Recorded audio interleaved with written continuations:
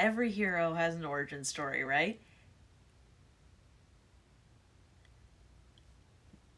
Not that I think of myself as a hero. I don't know. But I guess if we're gonna try to make sense of all of this, my origins are maybe important. Maybe.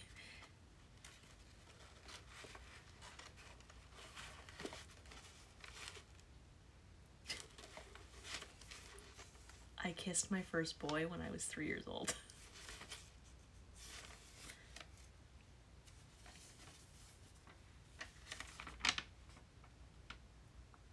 I actually remember this. I remember his blonde hair and the street we lived on. I remember his name was Greg.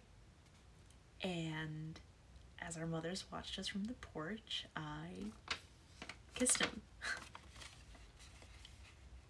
I don't know why I kissed him. It's not like I knew what kissing was or its romantic implications. I just wanted to, so I did.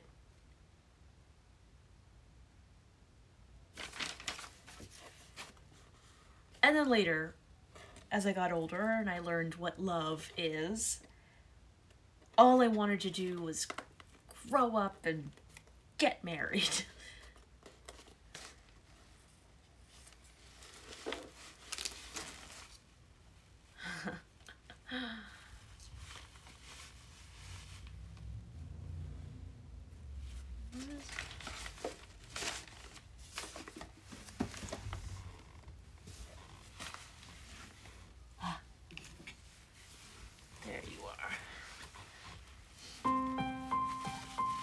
You are the most beautiful girl in the whole world. I can't wait to get married and move into our mansion in New York City and have kids. And I'll be a doctor and you'll be a Broadway actress and life will be wonderful. I love you. I'm gonna be the best wife. I'm gonna make you happy. I will devote my entire life to you and I'll be so happy.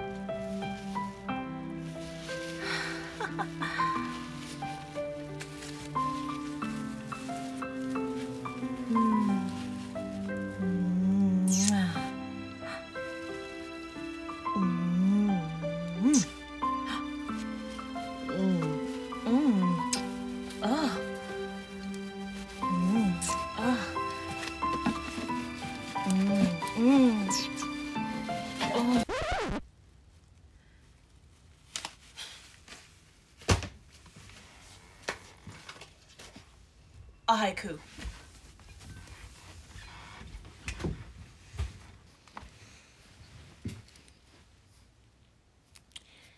I want to tell her it doesn't turn out that way.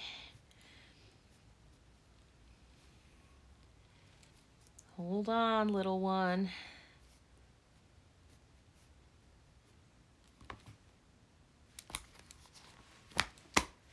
And then I hit puberty.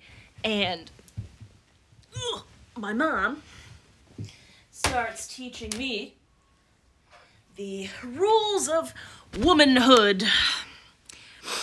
Wear makeup so boys will like you. Pluck your eyebrows so boys will like you. Bleach your mustache so boys will like you. Don't be too smart. Boys don't like that. And whatever you do, don't be one of those man-hating, bra-burning feminists.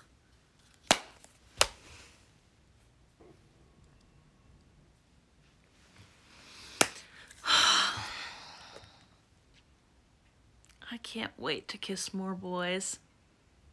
I can't wait to have a boyfriend. I'm in the 6th grade when I meet John. He is a foot shorter than me, and I love him. He is my first boyfriend. We like all the same music and movies. And now I have to move away. We go on one last date to the movies to see Austin Powers. And we're sitting in the driveway in the back of his mom's SUV. And neither one of us wants to say goodbye. And then we kiss. We kiss, and I feel my heart breaking because I don't want to leave him behind. Before I get out of the car, I give him this poem that I have written him.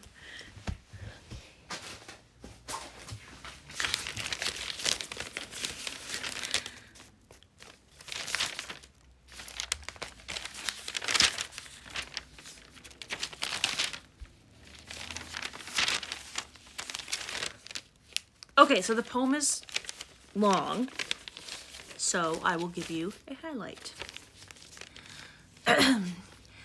My dearest John, I hope you know how my love for you grows and grows.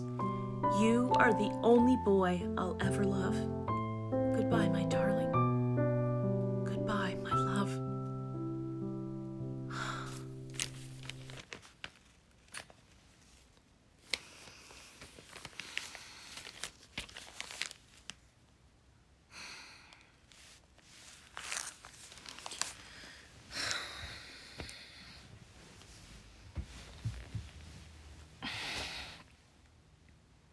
Will I ever find love again?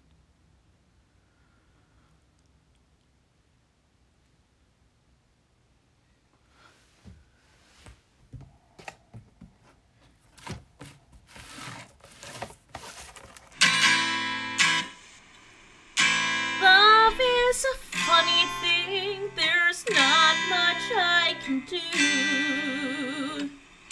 Despite the lack of signals, I still have feelings for you. Why is it never me? I just can't seem to win. I'd stab my heart out with a safety pin just to be with you again. Joe walks into my life in the 8th grade. He's tall and lanky with mild acne and glasses, and I am completely obsessed with him. He's perfect. He runs track and he's in the gifted program and listens to classic rock. I pine for him desperately, and the worst part of it, the most devastating part, is that he told me he doesn't like me like that. We're friends, and that's it. And then at my 15th birthday party, we kiss. All my dreams come true. Finally, it's happening. Nothing's happening because I've just found out that he had a girlfriend the whole time. My binder gets thicker and thicker. I will never love again. Love is a funny thing. There's not much I can do. Despite the lack of signals, I still have feelings for you. Why is it never me? I just can't seem to win. I'd stab my heart out with a safety pin just to be with you. I'd stab my heart out with a safety pin just to be with you again.